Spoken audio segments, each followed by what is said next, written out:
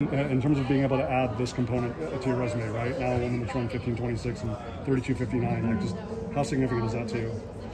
I mean, it's amazing. I was already really happy with my performances in the 5K and especially my performance last year. And I was really hoping that this year I would have my highest finish. So I was at least shooting for 4th, but as high as I could finish. And I outdid my position last year. So.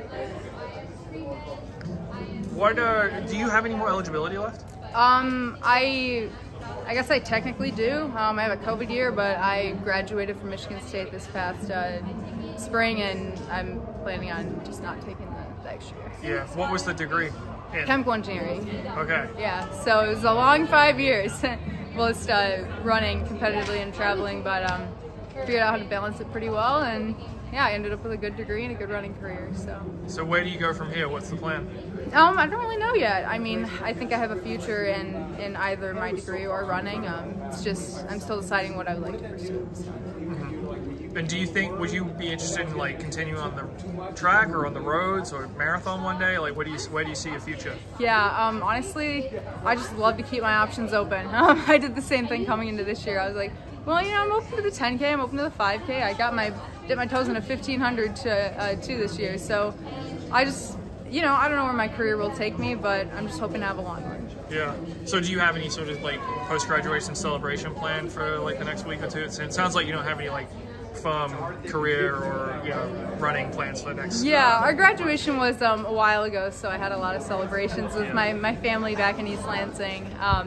I'm from Michigan, so my family is from Michigan too, and it was a nice time. It was actually the weekend before Big Tens, and then we all flew up to Minneapolis because I actually have family in Minneapolis too, so I celebrated with them a little bit up there. And so now I'm just, you know, enjoying the 3rd place, and yeah, just trying to have a fun rest of the weekend.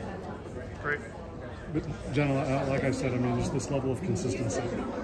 I mean, it's truly remarkable because I mean, you see how people like Haley, gambles, and then people just kind of do all sorts of different things at different times of the year and different events.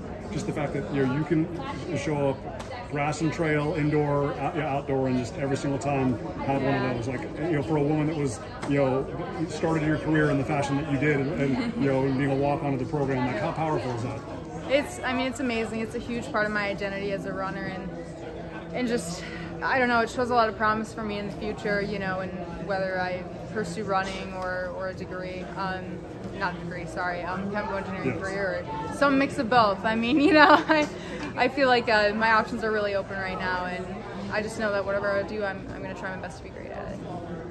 All right, congrats on the run tonight. Thank you so much.